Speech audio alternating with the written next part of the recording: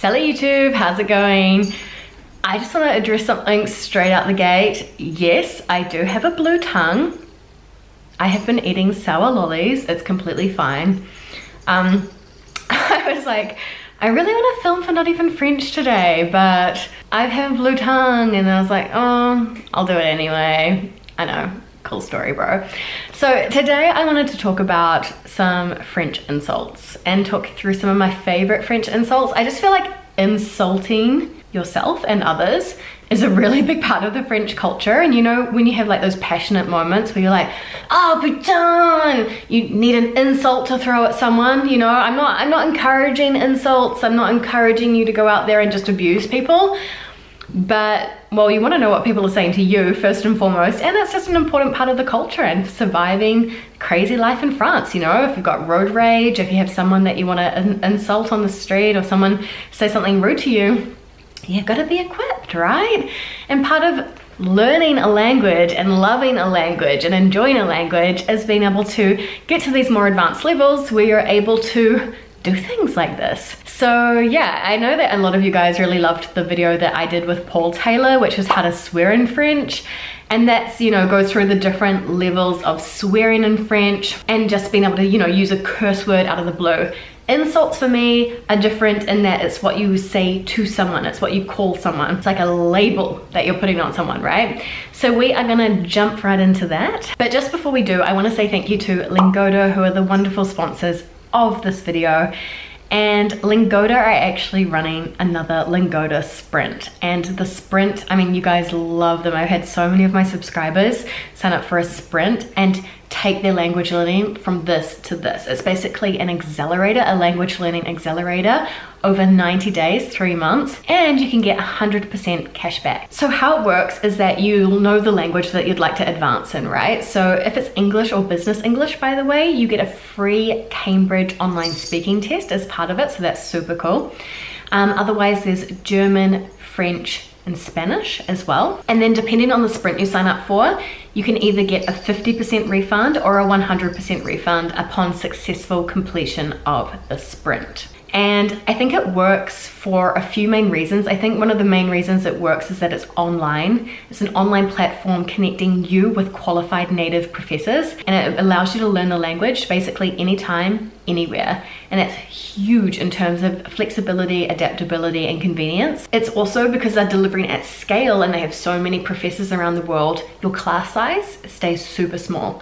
So you've got like 3 students in a class on average, which means that you've got lots and lots of interaction and speaking time. And also it doesn't matter if you're a beginner or intermediate or advanced, there are lessons and modules to get through at every single level. So all the way up to the more advanced levels as well. I was personally using Lingoda to study at B1, B2 level and prepare for my French nationality exam. That's when I discovered Lingoda and I freaking loved it. So how the sprint works this time around is that it's gonna start on the 23rd of September, 2020. And there are 2 options. You can either do the super sprint and do 30 classes per month for 3 months and get a 100% cashback on successful completion, or you can do the sprint, which is 15 classes per month for 3 months and you get a 50% cash back. But can you imagine up leveling your language that much and then getting your cash back? So good. So if you're a keen bean and you want to sign up, you can use my link below to sign up before September 8th. That's the cutoff, that's the deadline. And both plans, no matter which one you choose, will require a 49 euro deposit.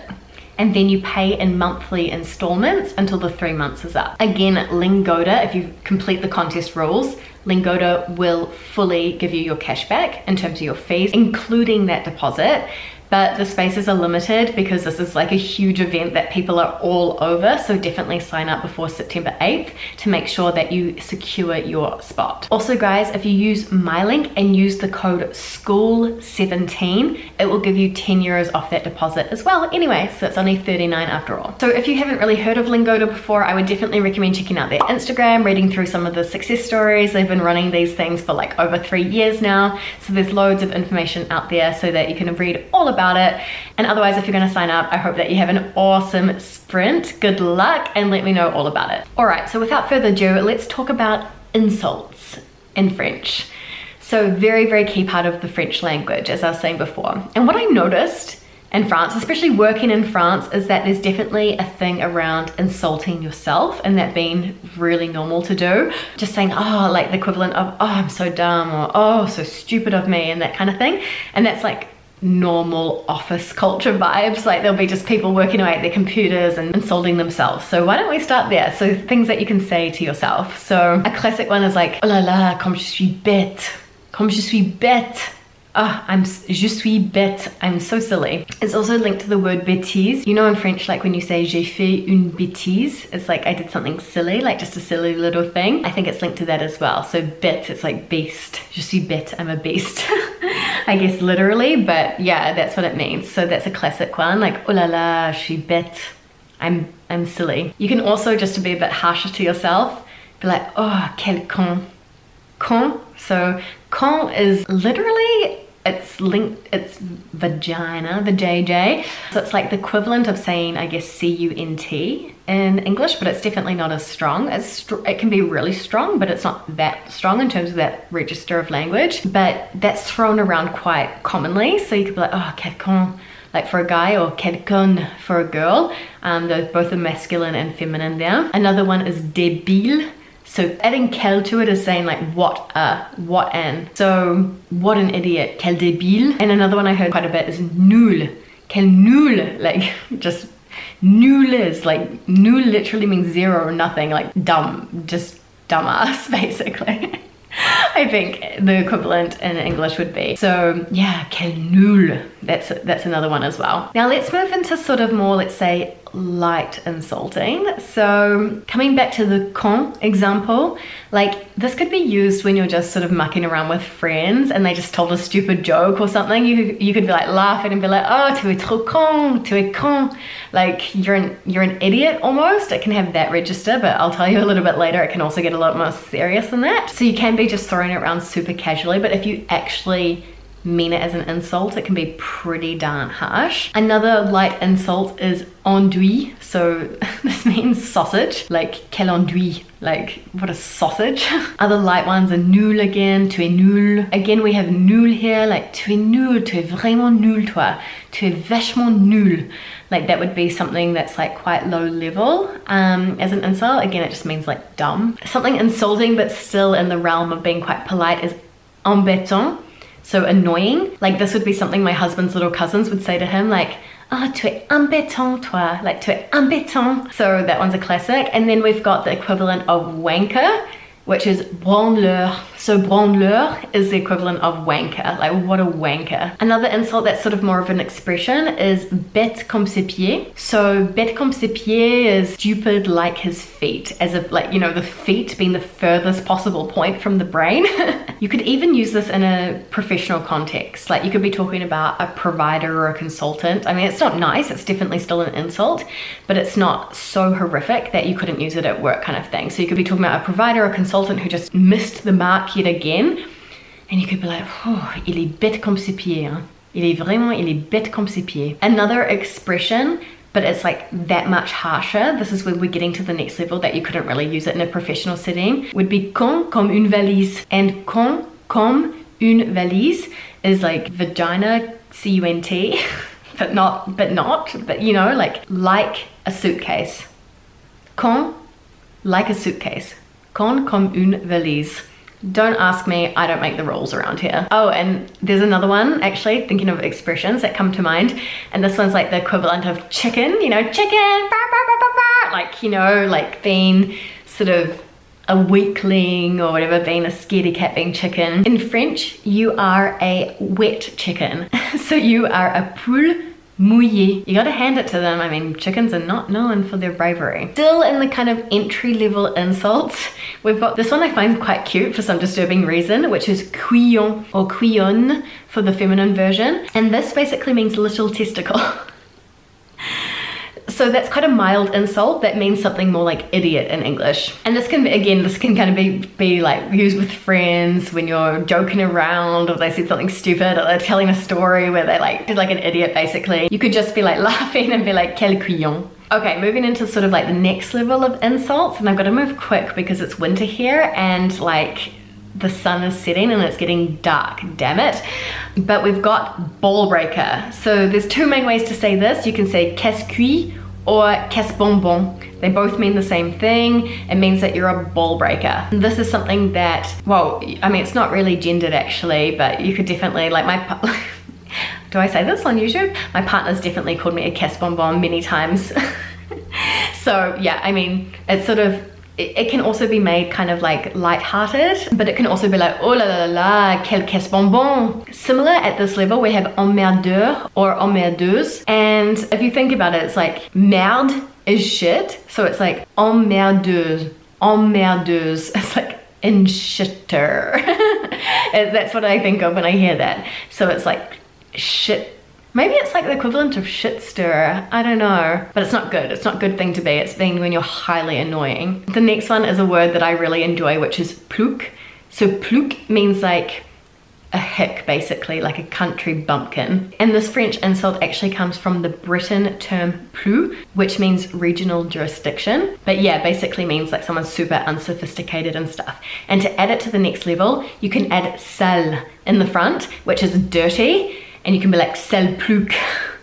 That's pretty bad, right? I guess our equivalent would be like dirty hillbilly or something. So let's now move on to the real insults. This is where the real stuff comes in. And we're talking like those high level insults that you're like fuming with road rage, absolutely furious, just like not a nice thing to say. So we've got the famous con, but really used properly and like actually with intention. And I like it when, I mean, when it has the word gros in front of it, like gros, like large, like gros con is like a really like classic one, like gros, like tu as un gros con toi, like that one's quite harsh, let's say. Then you've also got connard et connasse, so like quel connard, quelle connasse, that's the equivalent of like sort of asshole and bitch, I guess.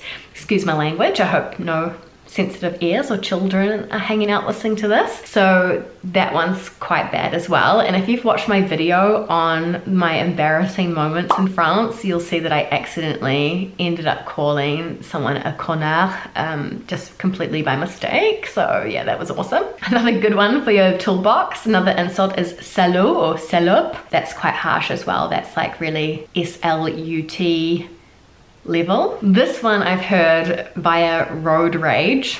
I won't say who said it, but I was like, what does that mean?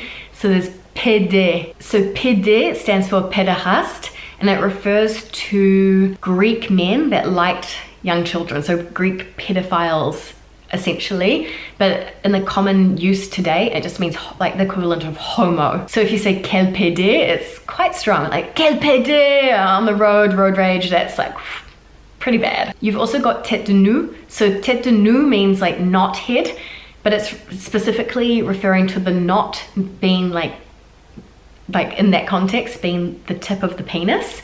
So yeah, dickhead I guess would be the exact equivalent, but to be honest, it's definitely ruder than dickhead in context. You've also got pute, which is, you know, you'll be familiar with putain. So pute is whore, and again, if you add like sale to it, which is dirty, like sale pute, oh, that is, even just saying that gives me shivers, you know, that's bad, that's really bad. And then another really strong insult is sous-merde. So it's not just bad enough to be a merde, like a shit, but a sous-merde, like you're a less than shit. So it's like you're not even worthy of being called a shit. Like that's bad, guys. That's pretty bad, even for the French. And then the last one I can't really say, so I'd never use, but it's racleur. Like I say racleur, I can hear my husband in my ear right now being like, racleur, racleur. I can't do it. Like that sound doesn't exist in my mouth, but I'm sure if you like Google proper pronunciation, but that's basically how it's said. Racleur, no, racleur, racleur, racleur, racleur, racleur, racleur, racleur. Oh my god, I can't say it, sorry, that's not happening.